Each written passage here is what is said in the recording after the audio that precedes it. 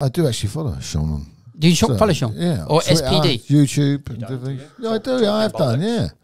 I have done, yeah. If I was going to say anything, and I will say it, and you can do what you like, I would say, it's just, I love what he says, but I just don't know sometimes if I understand what he says. Oh, well, that's done on purpose. You won't find those words in the dictionary.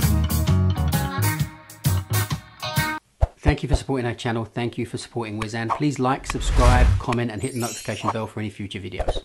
I quite often refer to people as sweetheart or darling, and especially if they've got a beard. well, now we know. Now we know.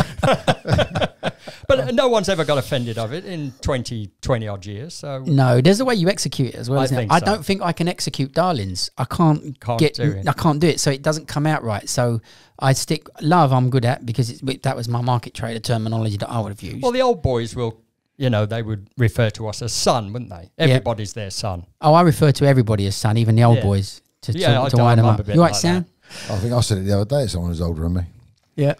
Yeah. Get in, son. Yeah. Yeah, I do. I've got to say, we've known each other for quite a while now, haven't we, Dean? I was always endeared to you, Sean, when I first met you. Thank you very much. And we touched upon articulating our points. And Dave is the one who pointed out to me that you have, you're like, I thought the analogy is you are the Russell Brand of the cab trade, because he comes out with so many big words in a sentence, Russell Brand. I don't understand what he's saying. So it's like, articulate it again in layman's terms, and I'll understand whether the point was negative or positive, because you lost me somewhere along the line. You in this industry, you've always been passionate.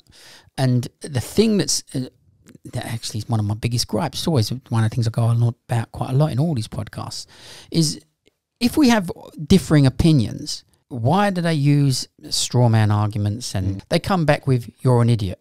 Oh, okay. Yeah. I've give you the points and you can dispute them, but your dispute is, I'm an idiot. Well, first of all, it doesn't serve the cab trade well for us to be abusive at any time. To anyone. It doesn't serve us well. So, like I said, I think it's better if we think we argue the game instead of the player. That's not a bad way to go about it. And the cab trade does have salient, arguable points to make. I mean, I firmly see taxis as being part of the eco-transport solution. And if we see that, we can inform ourselves and make those points and make them clear. We're always going to have detractors. There's an ideological drive against the cab trade. We see it out there. But it doesn't mean that we don't have valid points to make. And I think that's the point. And if we can inform ourselves, we can be a lot stronger. We can go out there and say, actually, hang on a second, we can be like Paris. Paris is treating their cab drivers really well. They are actually seeing them as an integral part of that solution. And I think that's how we want our politicians to be. We want political redirection, and we've got to argue our points in order to get that. But the thing is, Dean, it doesn't just happen within our trade. I mean, I see our detractors look on us, and I see we trying to argue our case, and I see them coming on and saying the most appalling, hateful things to us. I mean, there's one particular person that turns around and says we are murderers, and you know, we are. I mean, he's quite prolific out there as you know, somebody who's arguing against the taxi trade. He's very much against the taxi trade. He's quite high profile. He goes on a lot of the news programs, calls us murderers, and you know, in one of his tweets, and says why do we hate children so much, which is a despicable thing to say to somebody. What's his argument? Where does he get that from? The murderer bit. Where's that? The fact that, you know, we want access to the roads. We argue for access to the roads. It makes sense that taxis have access to roads. It streamlines our service. It helps our passengers. It's better for us to be able to access our passengers that might see us as a vital service. But arguing that case, he sees us as just having a commercial interest and want to drive up those roads, which isn't the case at all. As a pollutant? As a pollutant, as just a vehicle that would drive up those roads. And the thing is, it's a hateful thing to say, and the way I see it, it can only be a bad case of projection when you're kind of disavowing your own hateful thoughts onto others. It can only be that, because you wouldn't dream of saying such despicable things about people you've never met. And so it works both ways. It does. It's not just the cab drivers don't have the patent on abuse. That's. I think he does us a favour. I think he's a good thing, because I mean, someone saying such things like that. If it was a cab driver saying it, we'd all be going, "Oh, I can't believe he said that." Yeah, it doesn't look good. So, in other words, it doesn't look good for him or anyone else he's supposed to support, does it? That he's saying such language like that. It doesn't make sense. Yeah, I'll tell you what, kind of lighten it just a little bit. When we look on the demonstrations like Just Stop Oil, and we look on that, and they would possibly claim for the good of the many. So utilitarianism, which is for the good of the many. They're being utilitarian by doing this demonstration. But by doing that, they are kind of disregarding the plight of the individual. And we have seen people begging them to let them through because they needed to get to a hospital appointment. And they have zero tolerance to these people saying, oh, no, well, this is for utilitarianism. This is for the good of the many. So we're not going to let you through. And there's something, there's a school of thought out there that sees that as being quite psychopathic, that actually you would disregard the needs of the individual. So you must lack empathy. And I don't know whether you've heard of the trolley bus dilemma. Have you heard of the where they trolley bus? split and they've got to kill 5 people or 1 people. The trolley bus dilemma is really interesting. For those who haven't heard, just quickly, you have the choice of killing 5 people dying from a train coming down a track. And in order to prevent that, you could push a person onto the track. And that person dies instead of the 5 people dying. And on the surface of it, you could look on that and go, yeah, I could understand that. I'd rather say 5 people than 1 person. Utilitarianism. But when people actually really put some thought into it, they decided actually they couldn't do that because you're now not just a passive recipient of 5 people dying. You are now playing an active role in killing somebody. And this idea that you would, the empathy in you, that you would actually experience their fear, their dread and the pain of their death means that you couldn't actually do it. And I think that sums up the Just Stop Oil protesters completely. The fact that they will have zero tolerance, stop people from actually moving on with their journey. And as a consequence of that, you've got people who might need hospital appointments, you've got carers who need to get to patients. And I just think the lack of empathy there. So maybe they need to reflect on what they're doing, and maybe they need to look at themselves as adopting a psychopathic mentality. And that's good, because now he's explained it. Wow. Some of the big words and everything, you know, because before I've watched and gone, what? Now I understand. Maybe you should change your Be style. careful, you'll get castigated, Dave. I'll castigate you. It's interesting, though, isn't it? They think they're doing for the good of the many, having the utility there to say, right, no, we're thinking of the bigger picture. But the lack of empathy for people who might need to get to hospital is I quite think extreme. I do think that the obviously, if you look at it from a marketing point of view, that they had a goal to achieve. They need to accept that what they are attempting to do doesn't achieve their goal. They're creating monsters against that. They're going to say, I am now going to use more oil. Or they're creating a mentality that's going to fight against it. I know a lot of people that were very much that way minded, and their way of dealing with it was to move to a very small village in the middle of nowhere and live their life in the peace that they were dreaming of, and just accept that they can't change the world. And if they all just did that, that's one form of protest in some way. And I think it touches upon our forms of protests.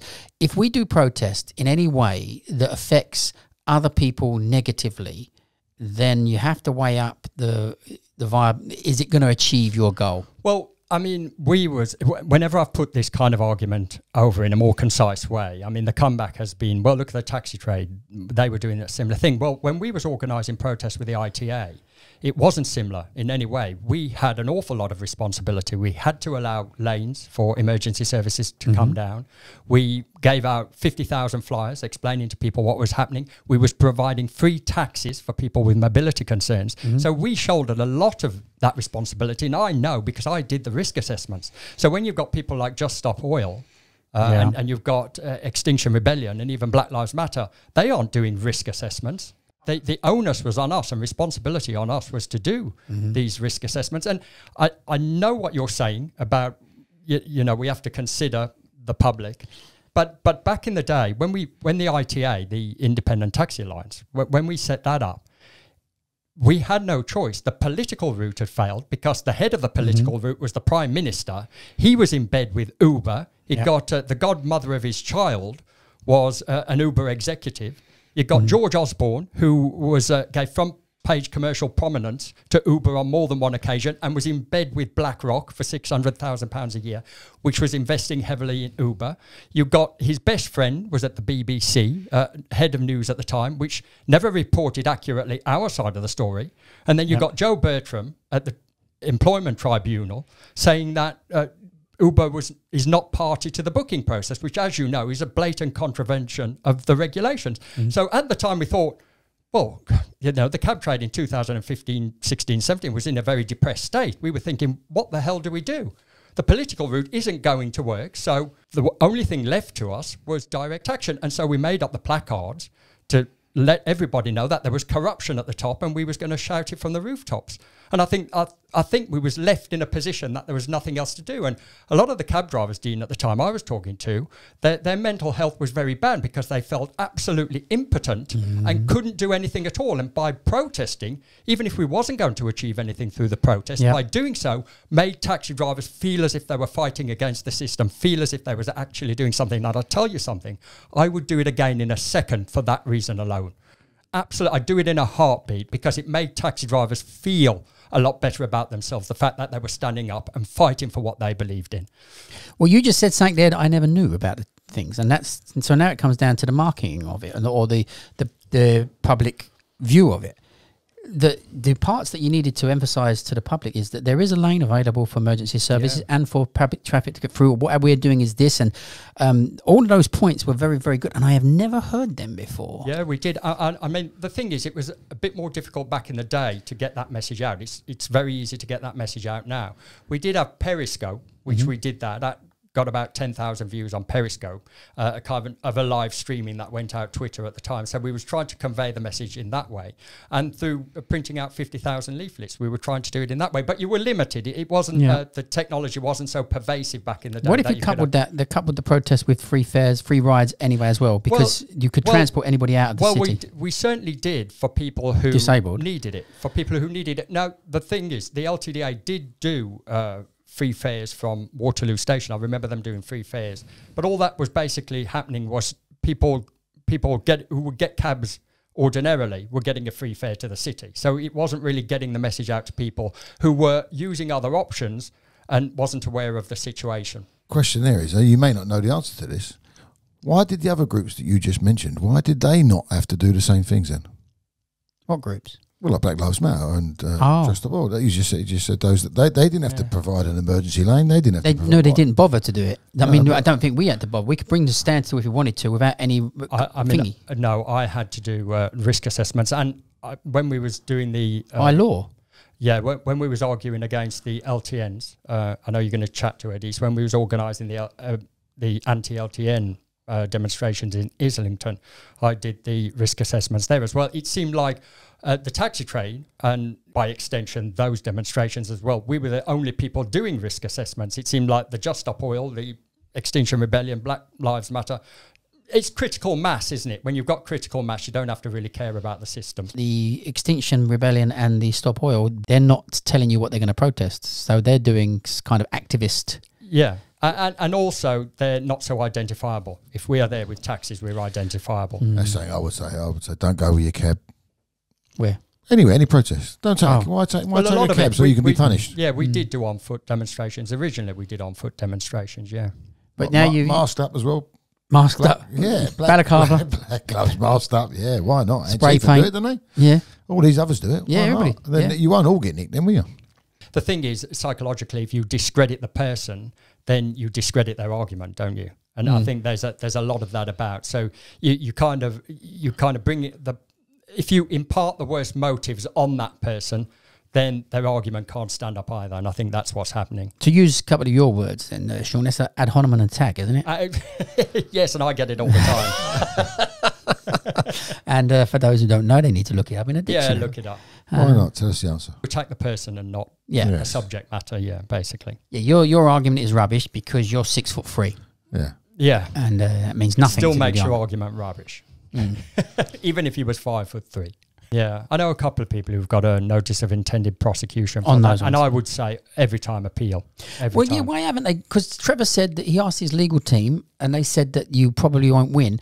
Do you know if they've got it? Any of them have got it for setting on the right for the Waldorf or anything like that? No, I don't know that. Because the part that will be illegal is if they've done something and the traffic behind them had to slow down or stop, that could be instigated as dangerous.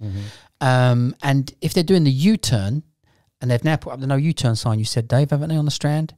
If they're doing the U-turn to get over the Waterloo Bridge, then again, you're kind of hitting into the zone where the grey area is being eradicated. You've not turned right or anything like that. Usually these are restricted to PCNs, aren't they? And not notice of intended prosecutions from the police. So, I don't know the ins and outs of it. So, and I'm not an authority on that, so I wouldn't know whether. I don't even know if those appeals have been upheld. But I would say they stuck them at the bottom of the traffic lights, didn't they? No U-turns. Yeah, I think it's at Catherine Street somewhere. Like I was driving by and said to you, didn't I? I've not seen those before. What is interesting about that, though, where you could kind of do a U-turn is at the most dangerous place, which is at the junction with Kingsway, where there is a break in the double yellows. There's no U-turn sign. Yep. So you go into that junction and do this U-turn, the most dangerous place you could do a U-turn, and yet that's legal, and crossing the white lines when it's perfectly safe to do so isn't. It's madness. Well, if it's U-turns that they've got a problem with, then when you pull up at the Waldorf, don't do a U-turn, do an S. Go, and then chuck them out there, passenger law on the opposite side of the road, and then do your U-turn. I think going you back. were pissed. Yeah, I don't think that worked. In many countries, it's illegal to be facing the oncoming traffic on that side of the road by parking. So if they've even found you parked and you're facing the oncoming traffic, you'll get a ticket because you shouldn't be in that position. It's never enforced in this country, though, is it? No, not at all. But then jaywalking as well, I think, is actually illegal here. No, it's never enforced. No, we don't have a jaywalking. We don't have a jaywalk. You sure? Yes, we don't have a absolutely. jaywalk. You're absolutely allowed to walk in the road. All right. Perhaps you didn't say that, but you're absolutely allowed to walk in the road here. Yeah. I've had it with Americans when we walked them round somewhere, and they want to go for the crossing. And I go, it's fine, no, if I will trust you to cross the road. Yeah. Or you're standing at the crossing and all the tourists are standing and you're on the red man's there, isn't it? Stop me. All the English people just bowling across. It's true. Yeah. When I first signed up to the Knowledge, I went and got books from Knowledge Point at the time. Cut that out. Yeah. Well, there's a caveat. There's a caveat.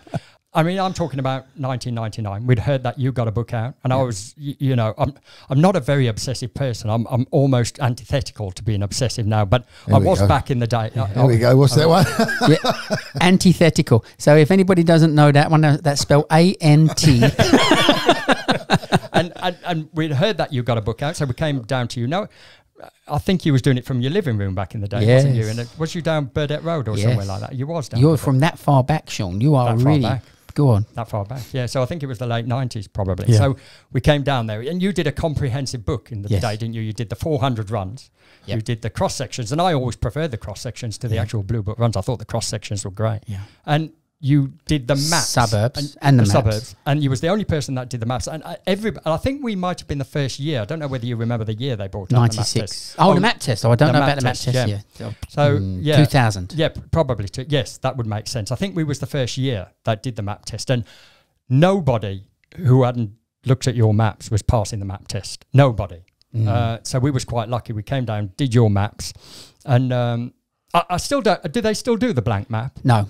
Because I never quite I understood why they brought in the map test to stop time wasters going on to appearances, but I couldn't understand the idea of a blank map, because when they put it in front of me, it looked like a bowl of spaghetti with a marker pen. They had some terrible decisions back then. I mean, we never had to deal with blank maps in anything that we did, do we? So I remember doing that, and I remember getting Kilburn, and I was very grateful to the maps because, as I said, nobody was passing the map test because it didn't resemble anything. We did that, applied for the talk. I remember applying for the talk after I'd done your book. Whoever it was, I don't know, because I never saw him again. He just gave us the talk. He was a ex-police who'd done the Knowledge, and he said to me, said to us, rather, he said, the average time it was taking back then was 3 years, 4 months. And he said he had completed it in 3 years, 9 months.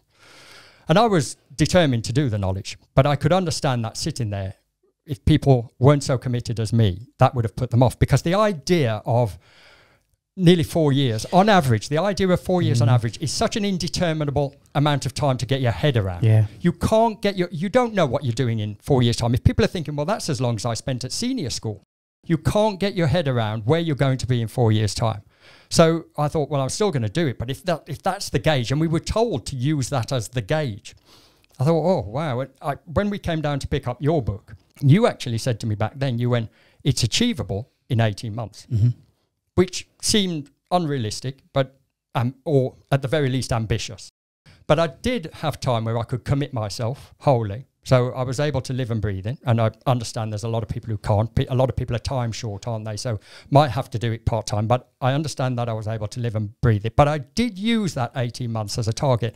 And I managed to get the knowledge completed in about 19 months. Back in the day, when I was being told the average time could have been 3 years, 9 months, nigh on 4 years, I managed to do it in 19 months. And that's not, I tell you what, also, that's not blowing smoke up my own arse, because I was able to live and breathe it. But I also didn't have a good sense of direction at all.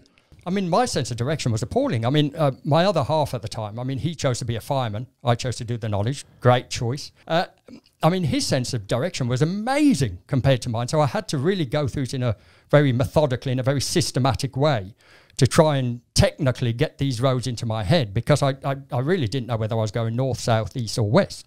So I'll just say to people out there, it might not be your natural disposition to go out there and just automatically know where you are going. But you don't have to be. You put in the work and, you know, it's amazing what you can accumulate. Once it's done, it's absolutely done. And the only thing I can say, the quickest way through the knowledge is to do it thoroughly. Because if you try and cut corners, you're going to get caught out. Was you working?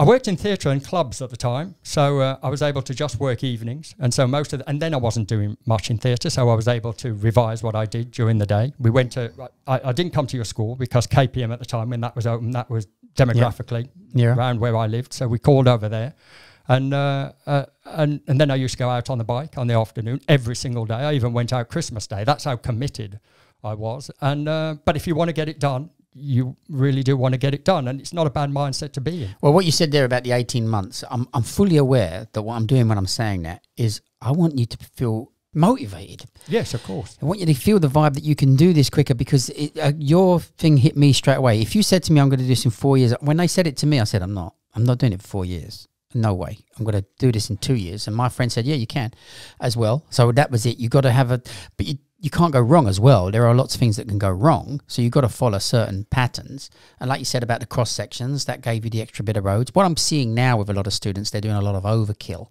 on learning preset runs.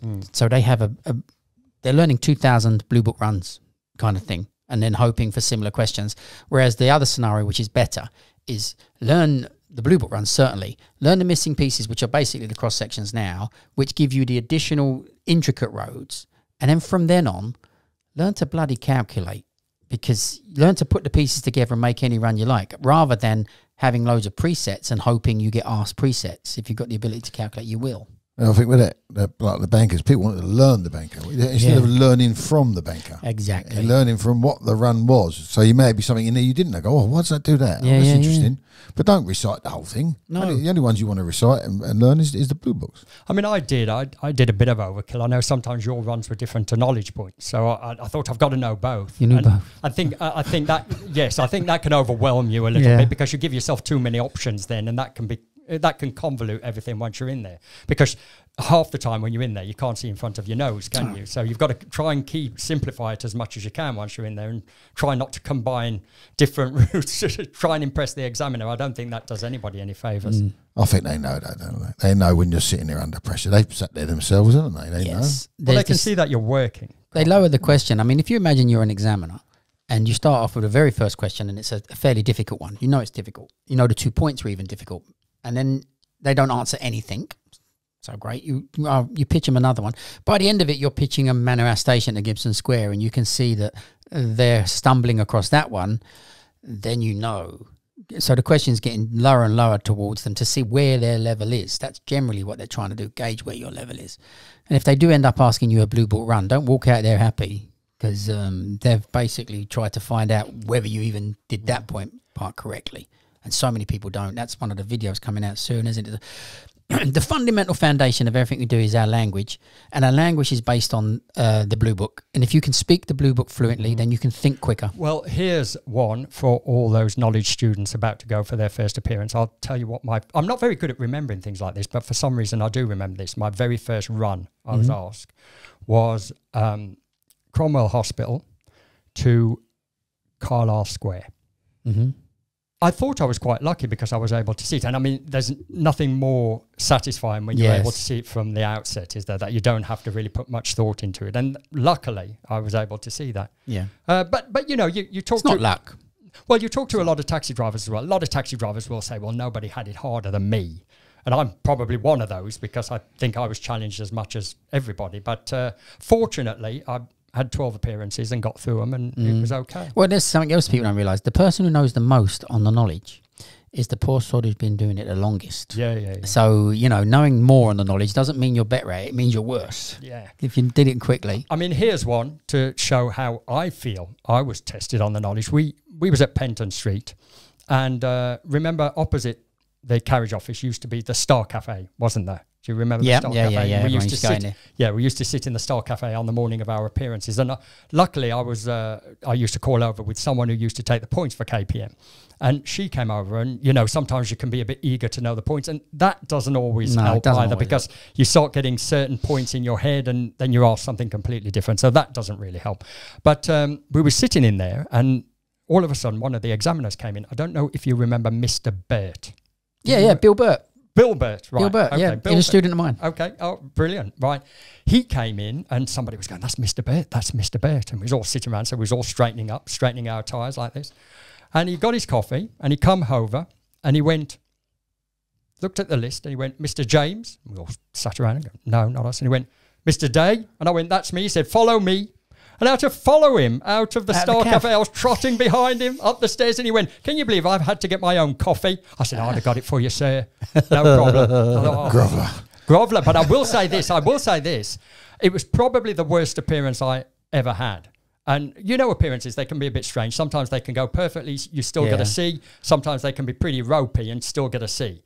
And it was the worst appearance I had, and he still scored me with a C. And I think, well, maybe if he hadn't put me through that undue stress, pressure, he might not have scored me. Maybe. I don't really know how it works. But yeah, so there you go. If you think you're having it tough, what about that? And I didn't particularly have it easy. I had Dixon 3 times. Well, he's not hard, Dixon. Everybody felt a bit about Dixon. Oh, no. I mean, it's lovely talking about these examiners from that era. O'Keefe is dead now, so he was that same era. Bill Burt didn't stay long enough for me. No, I never saw him again. Yeah, he didn't stay long enough. He said, I'm going to leave. And I thought, oh. And they were, Dixon, Burt and O'Keefe were all ex-police. They were kind of the last era of ex-police. And at the moment, Wilkin is the last of the police officers. So I had a classic run from Dixon. By this time, I was getting through it quite fast, and he asked me the Tufnell Park Tavern to somewhere on Stroud Green Road without using Tufnell Park Road. And I was lucky in the sense that Dixon was there when I first started doing 56s, and we used to call the whole sheet, even though 28s and 21s were difficult. We'd still try. You still should, and people still should do that. Well, that's good advice. And he used to call that run. And I thought it's one of those kind of technical runs that you had to know, otherwise you wouldn't have a clue, would you? So you had to go out there, learn those specific roads and commit them to memory. Otherwise, that's a fail, isn't it? So, and then he left. I think Dixon left for about a year. And then he came back and they said, Dixon's back. And I was thinking, oh, Dixon. And then I got Dixon and he actually asked me that run. He said, well, how do you know that? I said, well, you was here a year ago and then you left. And I think it was a run that you used to call. So I thought I've got to go out there and I think if there was a time I was expecting to get a D, then that would have probably have been it, because I don't think he expected me to know that. So there was a bit of luck that came with that. I just happened to be around when he had called that previously. You know, prior to your generation, these kind of questions didn't exist. They weren't allowed. Really? So there's been a progression that we've seen. So I've been doing this 30 years, and it was watching the progression of questions from what was in my day was more points, the absurdity of points that they could ask. Your generation, they tried to control the points because too many people complained about being asked stuff that's not cab related at all. And to this day, I think it was a silly idea. What we're learning when we're doing the knowledge is not learning to be taxi drivers anyway. We're learning to earn a badge based on our awareness of London and everything else. And then when you get your cab, you learn to be a taxi driver. So the fact that they asked absurd points really didn't make any difference. It gave us the necessity to go out and look at absurdities so that we were still out in London. So they had a purpose. But they kind of cut those down, and then came the tech questions that were being invented daily, of getting from Sloane Square to La Familia restaurant, maybe without using traffic lights and stuff like that, which if you're ever hit with that question without pre-study, you couldn't answer it. Yeah, you couldn't definitely. get it. You needed pre-study. But with pre-study, if your level was right, this was just another easy question. In a sense, that kind of question is testing, are you doing the sheets?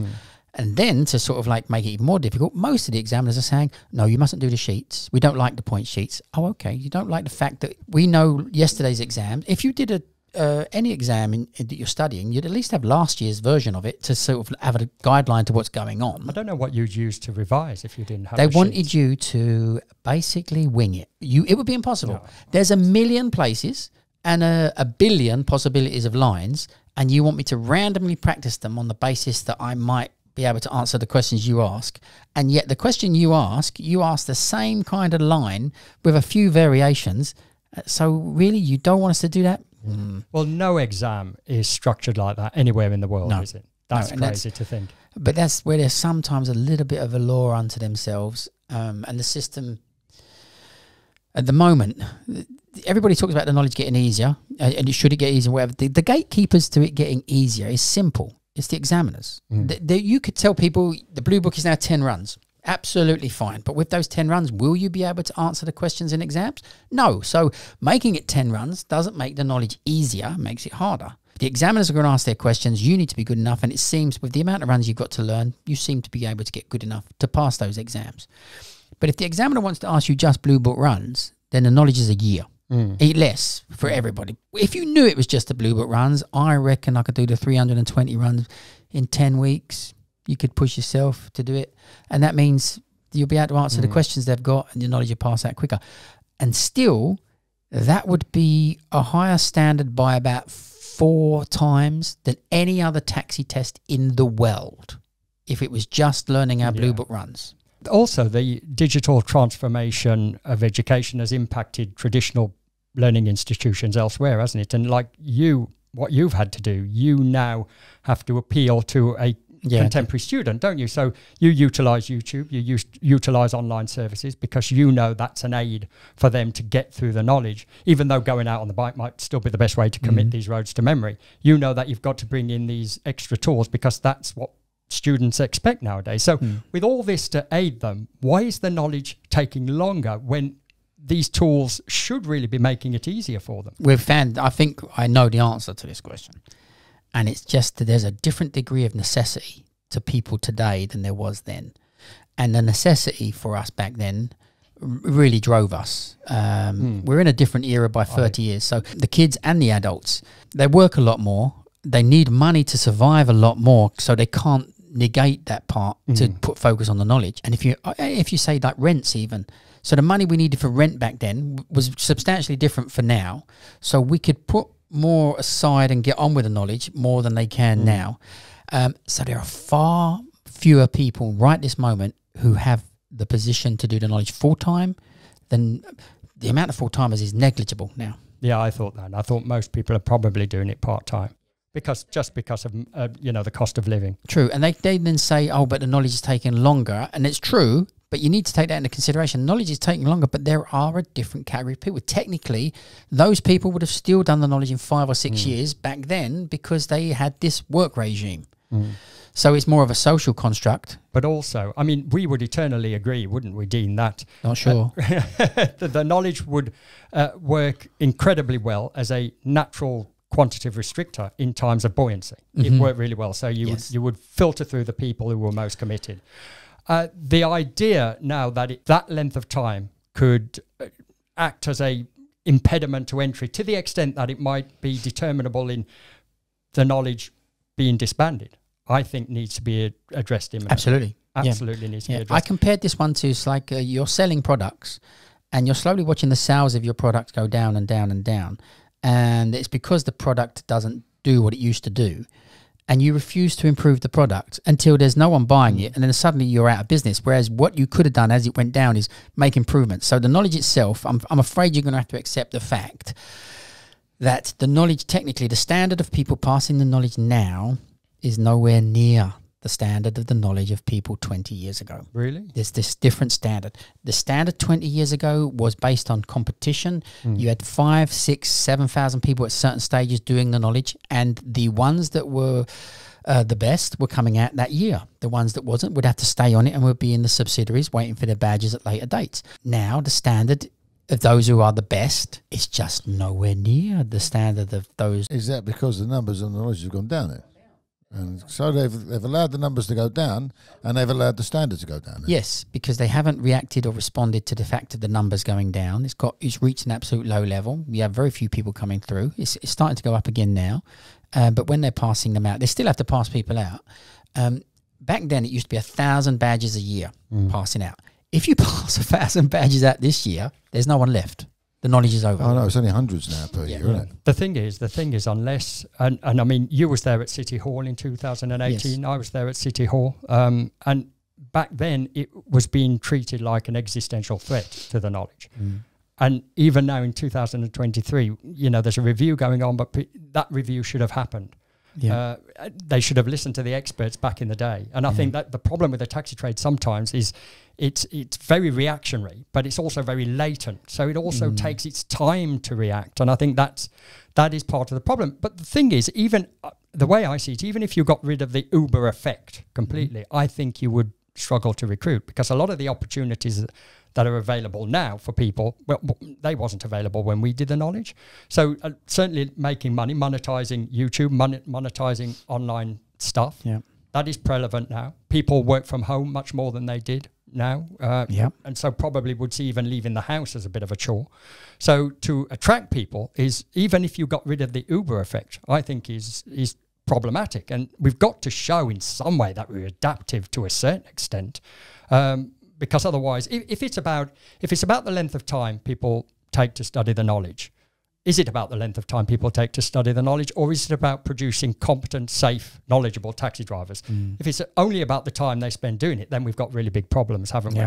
And I think that's the kind of situation we find ourselves. But also, I think if we even broaden it out, I think the irreversible challenges that now threaten our trade originate from the rapid pace of industrial development, like online jobs, coupled with the proliferation of tech and encroaching big business, because big business and tech go hand in hand, don't they?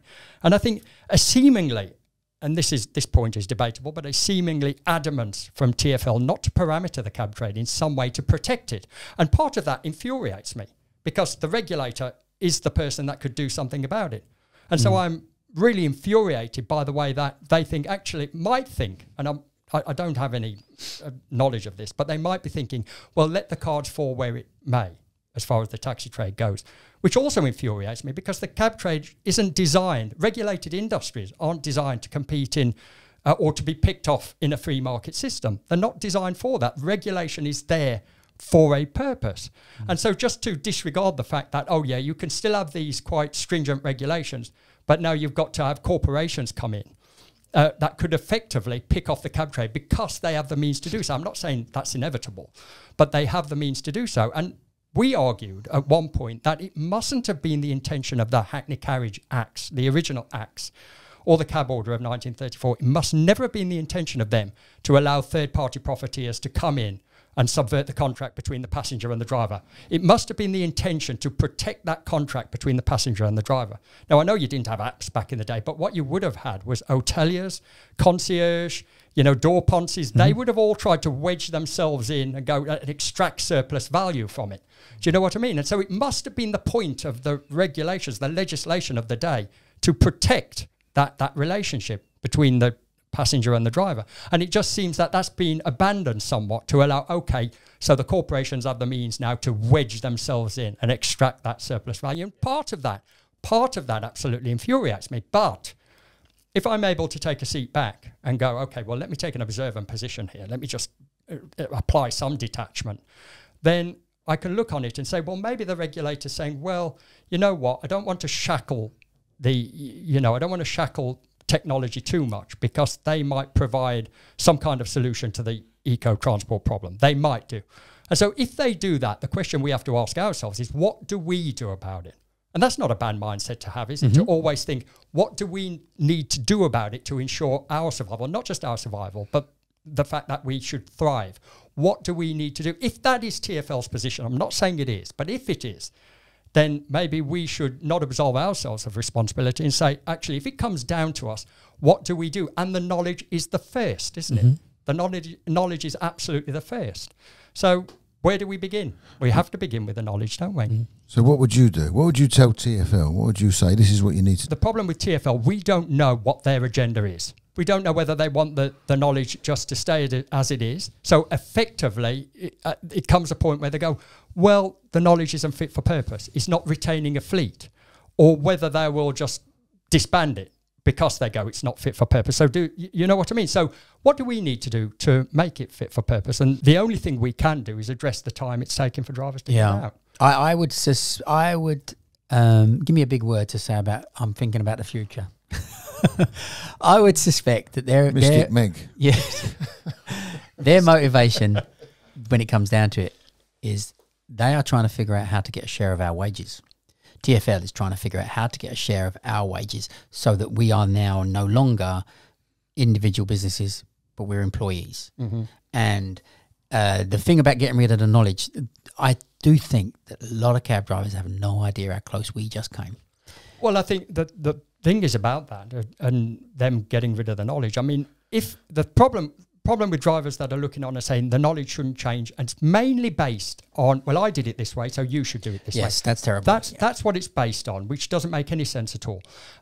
If TfL turned around tomorrow, I mean, I'm as passionate as anybody about the knowledge, and if TfL turned around tomorrow and said, you know what, we're getting rid of the knowledge, then they would be justified in doing so. Because if you look at the fall off, they can say, well, we can't retain a fleet. All it is a licensing process. Yep. And if it's not retaining a fleet, then it's not fit for purpose. And they could do that tomorrow. And we'd be up in arms about it, but there's nothing we could do about it. Yep. So I'm saying, imminency, that we actually do something about it. And at the very least, do what we can to retain a fleet. Because a reduction in the fleet reduces us to the gondolas. Yes. That offer a specialised service. We'll be driving around Hyde Park. Absolutely. And we become a non-essential service then. And there's the people standing outside Euston Station, certainly the people standing outside in Waterloo yesterday, see us as a valuable, vital service.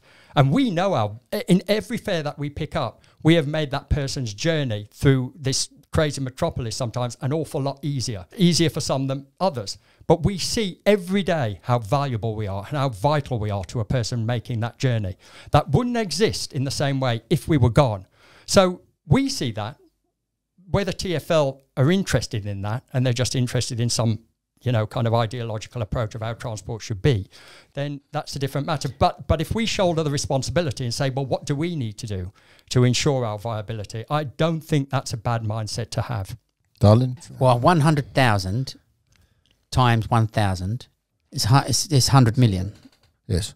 100 million. Yes. So there's my thing. So you have a system at the moment which we gain and earn our badges, which is perfect, but the system collapses, goes away, and TfL are the gatekeepers and they are the ones that give the badges, and instantly they would charge for, they're going to sell 1,000 badges a year. 1,000 cab drivers come out every year. Drivers give their badges back. £100,000 for a badge. £100 million for annual income just on selling the badges to new drivers that want to spend £100,000 on it. And the prices in America when they did the same system reached $1 million for a badge. So they're speculating that $1 million will be earned back. So at the moment we're moaning about a £70,000 cab. Well, when it comes down to it, they will be able to sell your badge for $100,000 to someone who would want to take it. Rather than you doing the knowledge, there'll be people that will spend the $100,000. And then taking on further from the American system, the $100,000 is just a badge holder who doesn't have to use the badge. He can then rent the badge to a badge user and then take percentage of that income. I also saw when kind of Uber came into the market and there was this, they did everything they could. They even threw the kitchen sink at trying to get that system to work. It certainly wasn't about a free market or tech. It was about a systematic attempted takeover of a regulated trade. Yes. And that's what it was. And I think they would have loved us to have been under the umbrella of one corporation, which they could just deal with the one person as opposed to dealing with, 15,000 cab drivers. Yeah, and more so, this is why none of us should ever have anything to do with Uber, no matter what it is. You can have a principle about app firms or whatever, but Uber actually tried to decimate our industry completely and take control of it. All the others are just players in the market, and you can go along with it. And they may have some long-term goals that they're trying to do, but Uber were not hiding nothing. They came to destroy this industry. Totally. And, you know, it's a company with zero ethics. I mean, this is a company that domiciles its tax affairs abroad, did sweetheart deals with HMRC, took money from countries who commit human rights violations in order to predatory price local competitors out of the market, which basically was us. And that's what they did it for. They offered these predatory subsidies so we would be eliminated out of existence. So anybody that considers actually going to work for that person, you know, somewhere down the line, if the cab trade, if we do enter a recession and the cab trade suffers because of wider impacts, then they will take advantage of that in a split second. Yes. So don't do that. Well, you wasn't considering it, was you, Dave? I don't have many militant ideas, but I just think that if you miss the point of what Uber tried to do to us, and if you think that the other companies are the same, no, they're not. That one company did everything it possibly could to destroy us. And it was the fact of their predatory pricing, the fact that they had billions to lose in terms of money they could put in to lose. We're working to our little profits. They don't care if they're losing 50 billion a year because they are investing in the industry collapsing, and then they have control and their billions come back. Totally. So surely the number of drivers who go to them is going to be minuscule now, isn't it? Should be. You would have thought so. You would have thought so. So what's the answer then? What's the answer? What do you mean? The answer to what? To the saving the knowledge and the cab trade numbers and everything in the first instance, I think, look, I'm very reluctant to say they should reduce the area. I know that's been discussed. Yeah, no, I don't want the area reduced. I think the 6 mile radius is that's the knowledge. That's the radius. That's what needs to be learned. I think the intervals have to come down. I think you asked me, and I'm not, again, I have to preempt this. I have to caveat it by saying I'm not an authority here. I don't have authority to speak for anybody. It's just an opinion, like most cab drivers. Yeah. But I would certainly reduce the time between 56s. I find it a bit odd that you're tested at the same stage for 4 appearances, maybe. I mean, that is a stalling tactic of some sort. Yeah. It doesn't make any sense in a sense. They've divided these things up. But you do know back in the day, you could do 1 appearance back in the 1800s, 1 appearance. Then it would be 4 appearances you could pass out in. And then average in the 80s was something like 7. And then it was only after the 80s into the 90s, it became 12s and above. And they kind of liked the amount of visits you can get. But the biggest thing that would have really just sorted it out completely would have been no fees. No, absolutely, and I agree with that, because the way they want to homogenise the private hire with taxis, which we've always argued to be more separatist about that. We've wanted to disassociate with private hire, but we've lost that battle. They're always going to combine both services, and I would say, why can't they take money from all the money they are making from 110,000 private hire and fund the knowledge? They could even offer grants for students. They're not going to do that. They're not going to do that. But the initial fees for a driver to get started on the knowledge, when back in the day, I think it did cost us about £50, which was conceivable. It's zero. It's cost me zero. Yes, well, there you go. In the 90s. Why it should be cost, and also, I remember when I did it I think I was just about finishing up when Ken Livingstone came in, and he was offering. I know you could have job seekers allowance. And there was also affirmative action, wasn't there, when there was providing bikes? Whether that worked or not. There was Chelma training as well. Yeah, whether that was whether it worked or not, this was assistance. Yeah. And so why potential cab drivers are having to fork out these initial fees is beyond me. I mean, at the very least, that's something TfL could do. Well, they did these charges, the changing of the system, and the redlining was all introduced to reduce the numbers because the system was being clogged. I've got to say, but I agree with you on the redlining. That doesn't make sense, certainly in times of when you've got nobody coming through the knowledge. But redlining was the thing that drove us. The idea that we would be redlined was, that was just horrific thinking that was. So we thought we cannot possibly be put in a situation to be redlined. But it was grossly unfair. We had a couple of lads who were calling over on the table next to us, and they were both similar levels with their knowledge, and one of them went straight through, the other one was redlined and didn't get out for it might have been a year, 18 months difference. After. It was incredible, and yet they were pretty much on a par with each other. So it could be grossly unfair, just depending what happened on the day when you was in your appearance. Lack of examiners, isn't it, as well? You go through on a different string of examiners, you go on a harder route. So there wasn't that. They tried to make it fair. They tried to give you different examiners, making sure everybody got the same thing. The only way to make it fair is to have 12 examiners and a 12 examiner cycle. And then everybody got one of those on their way through. And if you scored with each one, but they haven't got that kind of system in place. So the redlining was a disaster, really, for me. They've been so successful. Then Uber came along at the same time. That's the point. You made these changes to reduce your numbers, but now you're in a position that's the opposite. Now you need the time wasters, because if you've got no one to examine, you've got no job. As soon as you've got no examiners examining people, it's over. And they really nearly met that criteria. And they needed to do things to make people be on the knowledge that were the old zombies back in the day that were not really going to do it in 2 years. You needed the people that were going to take 5 and 6 years. And to get those, when I was on the knowledge, there was a lot of people that would sign on because it was free, and they knew that one day they'd get out. So they kept their full-time job. They did a little bit of dabbling with the knowledge every now and again, went for their appearances, were terrible, slowly accumulated some knowledge, and years later they did actually pass out, but maybe even 10 years later. So they would say, I did the knowledge in 10 years, but really no, if you accumulated the study time you put in, you probably did it in 2 or 3 years, but you didn't do that much. So they had to make changes, and the one thing that would make it accumulate quickly is the taking away the fees and getting people on. And that's the thing with what Free Now have done. They're paying for everything for their drivers to do the knowledge. Yeah. Everything. So their driver now thinks, well, I'll sign on anyway. So they sign on and they go for appearances, and suddenly you've got people taking appearances. Whether they finish the knowledge, whether they give up, whether they're rubbish at it or not, doesn't matter. They're on the knowledge and they're keeping the numbers there, which keeps the examiners in jobs, which keeps the knowledge going. Yeah, it's crucial. It's crucial. And I will say to people, you know, once you've done the knowledge, you've got your badge. Even if you didn't enjoy the job. I mean, I know there's some people out there, it takes them 40 minutes to not enjoy the job. I mean, I think the job is great. I mean, like I said, I studied afterwards, but I realised after studying afterwards that I preferred driving a cab. So, I mean, to me, it's a great job. But even if you don't enjoy it, being a taxi driver allows you to have a platform to go and do something else. You know, and it's brilliant. You might, like I went on to study something else. You could study something else because you have the flexibility to do so. And you don't necessarily have that flexibility in another job. So it's a brilliant position to be in once you've got your badge. What's your background then, Sean? Where the school days and the area that you've been brought up in?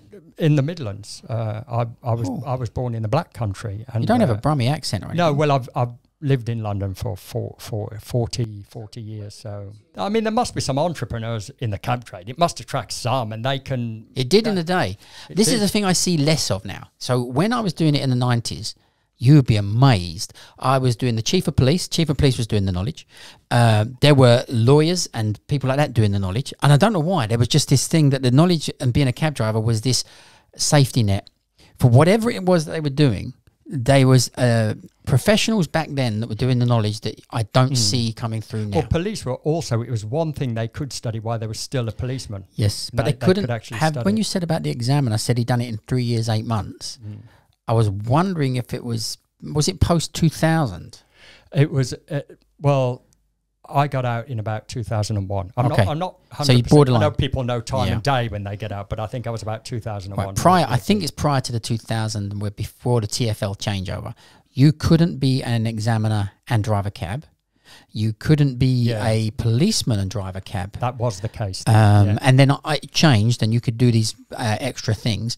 And what the examiners used to be was someone that was on 28s, nearly always a policeman. You get to 28s, and the head examiner would ask if you would like to be an examiner, and you'd become an examiner and finish your knowledge off whilst you're an examiner, and you could not drive a cab. You're an examiner now, and when you left, you could drive your cab. So it was a choice you made to kind of take a cheat route to the end of the knowledge. There's an interesting study in New York taxi cabs. I don't know whether you've read about the history of New York taxi cabs. It's quite interesting. I mean, they did deregulate. So any regulator out there that's thinking of deregulating, the horror stories that came out of New York because they deregulated, you had all the cartels moved in, and it was absolute bedlam.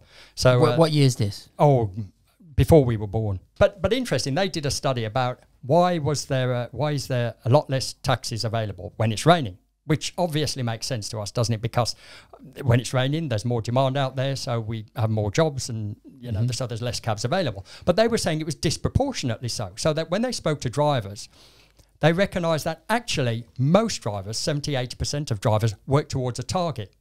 So once they've made their target, they go home, which is me, absolutely me. Exactly. Target-based, yeah. Yes, I meet the target and get out of it really quick.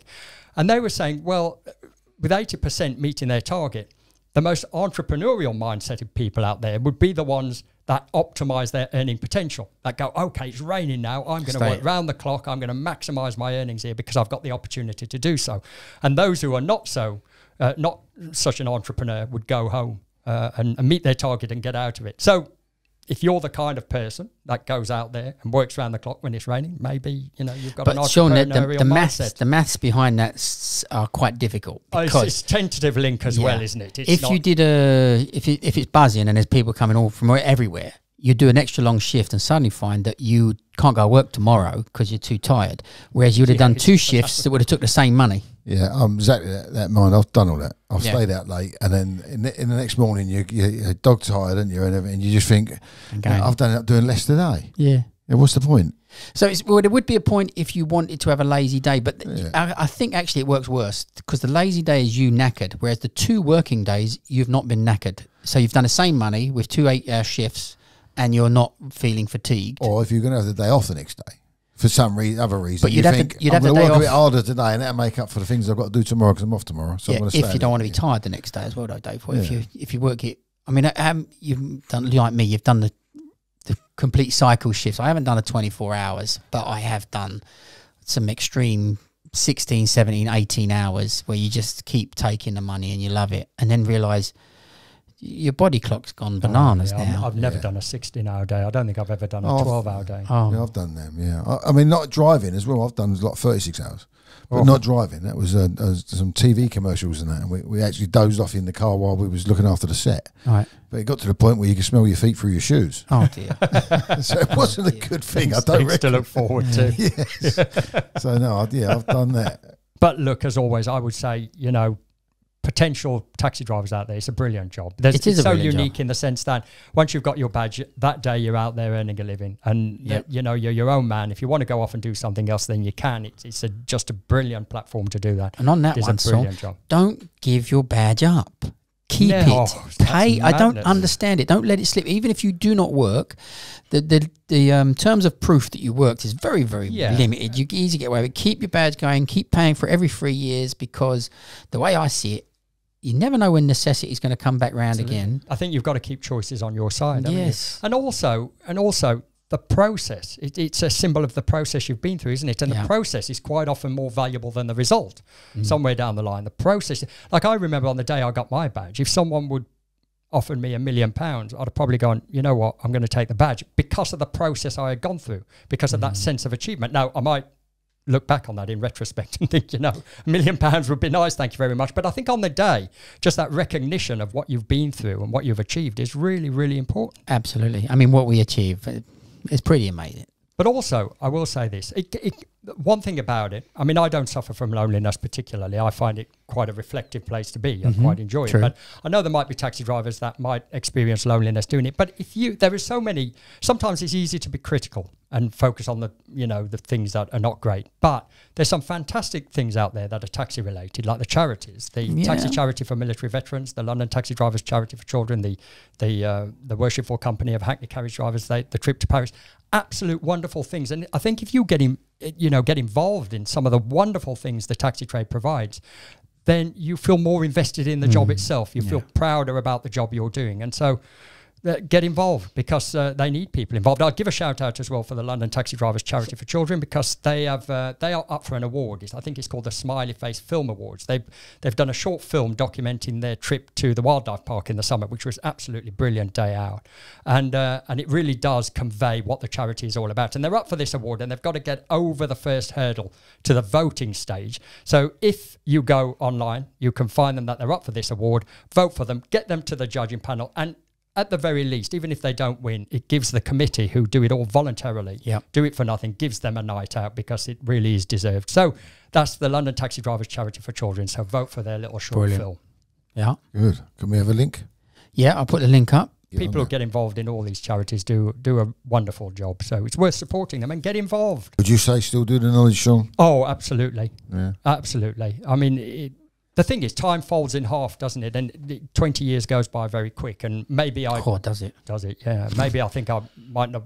I don't know what I would have been doing in 20 years' time back then. But yeah, I definitely do the knowledge. Like I say, the process of doing it and the sense of achievement from doing it is far greater than just being given something. Yeah. It is brilliant. And it's that it will serve you well. What I will say is, you know, motivation begets motivation quite a lot of the time, doesn't it? And I think the quicker you try and get through it, that motivation feeds itself, doesn't it? Yeah. And I will say as well, you've got to have discipline, because there are days you're not going to feel motivated, but discipline will get you up and get you out there. Yep. And yeah, I don't think you'll ever meet a cabbie, even if he doesn't do the job anymore, even if he moans about the job, I don't think you'll ever meet a cabbie that regrets doing the knowledge. And I think that's important. That's really important.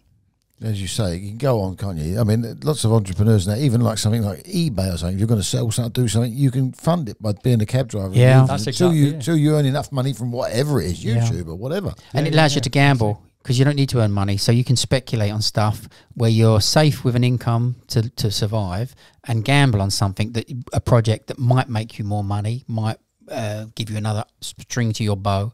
And just on the back of that, look, as virtue of being a cab driver, I transport children with social and educational needs as well as physical disabilities to and from school every day. That's what I've done since the beginning of lockdown, because they needed cabs to transport kids. They still needed to go to school, but they needed to socially distance. So we managed to get about 30 cab drivers to do this work, which kind of kept the wolves from the door during lockdown, which was brilliant. And I still do that work now, because, and I just think, what a wonderful thing cab drivers do. Yeah. And don't get the recognition for doing it, because there's hundreds, thousands of cab drivers doing that every single day.